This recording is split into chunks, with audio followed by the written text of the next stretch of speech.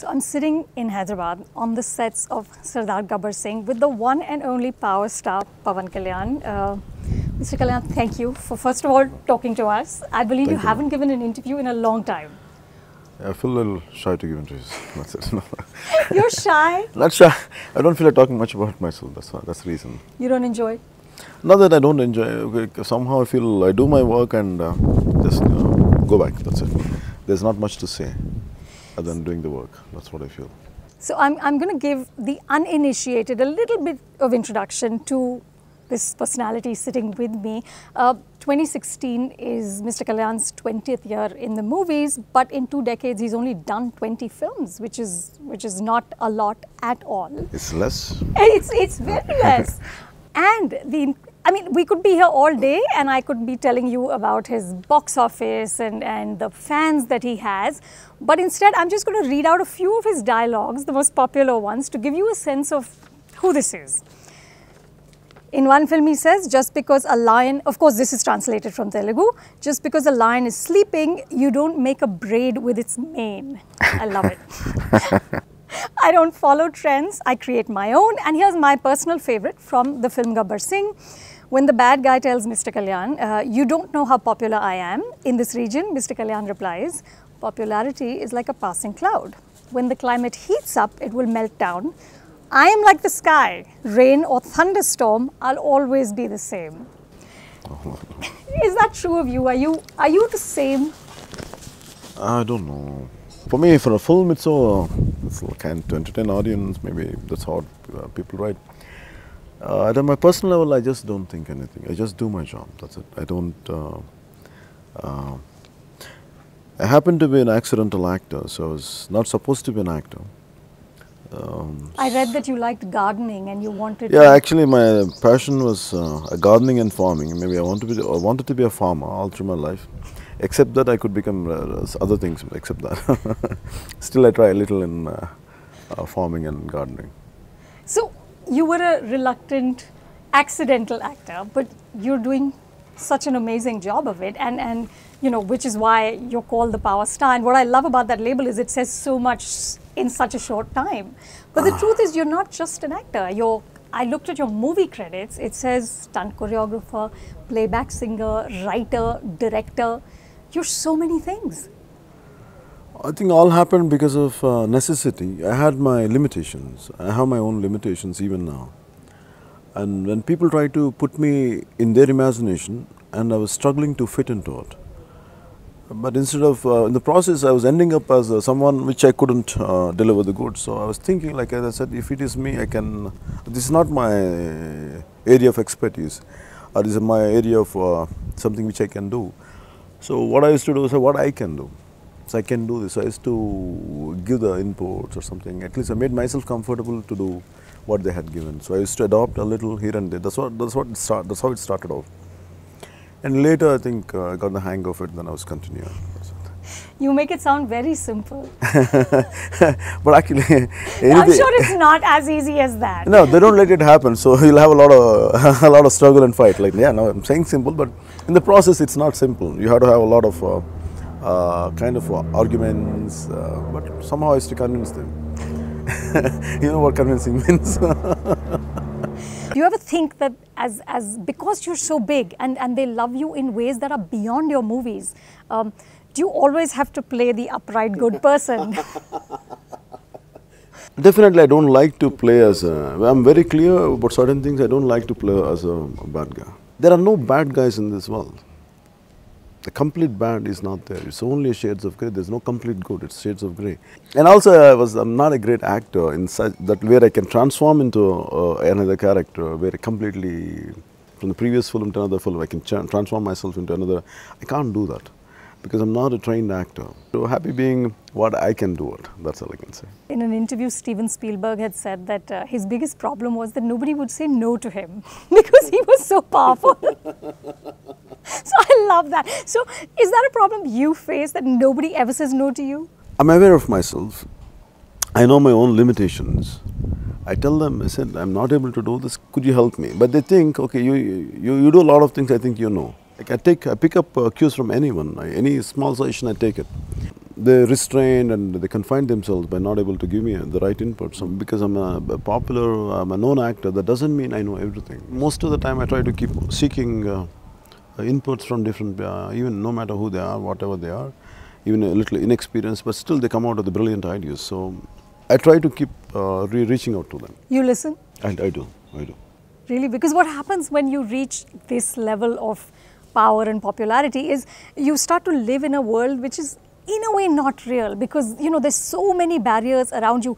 Have you consciously tried to get away from that? When we know there is something beyond us, one who created us, so it'll humble you. I don't know, after my third film, they took me to one of the cities, and they were asking me, like I said, we got a open top vehicle for you to go to that venue. And it was a function, like it's a big function. I said, why it is needed? They said, a lot of people are going to come. I said, who's going to come and look at me? And actually, when I went, this hordes of people were there. I was wondering, like, what is the difference between me and them? I said, both two sides of the same coin. I said, destiny has put me here, so there's no difference between me and them, so I don't have to take it to my head. When I trace the thought back, maybe there are so many people involved to give me that experience that I'm able to deliver. Who enabled you to do it? Who made me to do it? Oh yeah, who could? But Mr. Kalyan, you've led such an unconventional life. I mean, every sphere of your life, personally, professionally. You launched your political party, Janasena, but you know, you're clearly not, and you said that in your speech at the inaugural of the party, that you're not here for a post or you're not here for power. You're like a conscience keeper. Someone should be, somehow, I don't know, somehow a lot of thoughts, they keep choking me. I say a lot of big dialogues in films, you know, and I say it with such a conviction when I'm saying it, actually believe in when I'm saying it. So I keep wondering, how come when I say with such conviction in films, how come in real life incidents, how come I'm so scared? That questions me. And I have that kind of, I can't face myself. So I think that's what made me restless, that's what choked me, not just in 1 year. All through my childhood, that's what, I had a lot of opinions to say. Maybe I want to say something, I want to be bold, I want to be fearless when something is happening. Maybe that made me to go into a little into politics, maybe a little here and there. I think that's how the genesis of Janasena, I think. In that inaugural speech, you said that home is far. You quoted Tilak. Yeah, Mr. Tilak, yeah. Yeah, and you said home is far and there is darkness around. Yeah. But still there is courage.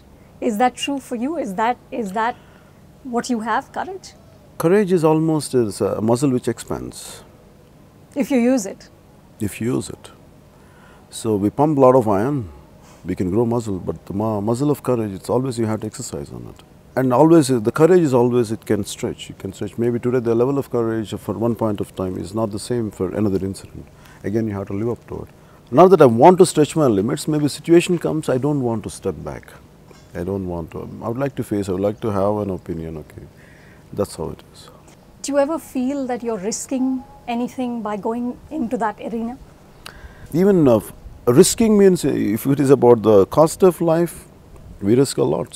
Even if a simple horse riding, even sometimes we go through a lot of kind of electrical short circuits and all, like, you know. So in that way, if you look at it, danger is lurking everywhere. So for me, I said, and that too, if we are anyhow we are about to die at any point of our time, so why can't we say something and just do it? I think that's how it started off. But you know, especially for film stars in this country, it's very difficult to actually be political because there's so many possibilities of sort of bad effects. You know, films get banned, this happens. You don't seem afraid of that. Films is not the end of life. Films is just a part of my life. For me, life is more bigger than cinema. If you weigh which one, what is expressing is more essential than keeping quiet, I prefer to express myself, no matter whatever the cost is. But it's not that I will be foolish. I choose, and also I go through a lot of thinking process. It's not that I want to irritate people. It's not that I want to make people angry. I said, if there is some kind of imbalance or injustice, I want to put it in such a way to make them understand. You're not seduced by your own superstardom? I never believed myself as for me it is God-given, or it just happened to me. You know, I was reading up about your fans, and they call themselves Pawanists, and they believe in Pawanism. I don't know how it came. So for me, even sometimes I find it strange. But Do you ever stop and introspect about why they love you so much? Maybe all of us look for some kind of role models. And I maybe role model is too big a word. But I never did it consciously. I just did it for myself, not for that someone is going to, it's going to be good for someone, but what I will do, that's what I could do. You followed your heart. I followed my heart. You're handling success very well, but you also handled failure very well. I mean, after the stupendous success of Khushi, you went through almost, what, 10 years when there wasn't really a big blockbuster. How did you deal with that? I think much before I entered into films, I was telling you, accidentally I was pushed into films. For me, films, why I could do it passionately was like, whatever job will be given to me, I do it with complete dedication. It's not something I don't waver. So when films happen to me, how best I can be, that's what I was trying. So when I was doing it, I used to go and tell my mother, I said, Ma, I used to call, Ma, you know what's happening? These guys are paying me money and they're letting me do what I like.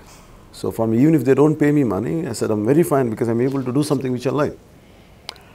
So when I was enjoying that process, I'm more grateful for that process. So always I was thanking, I don't know, so always right from my childhood I believed in the supreme nature.